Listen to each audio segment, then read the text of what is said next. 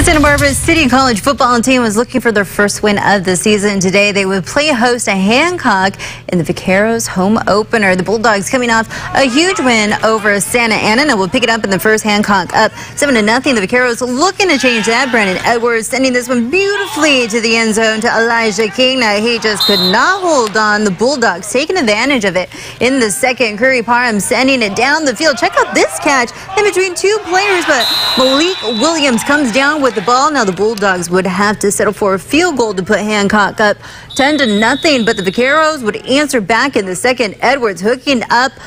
Well, this is a long ball to Usha, excuse me. Now that catch, he made it, although he's out of bounds, so they would get another shot. A couple of plays later, Edwards this time rolling out, sends it to Elijah Cunningham for the touchdown.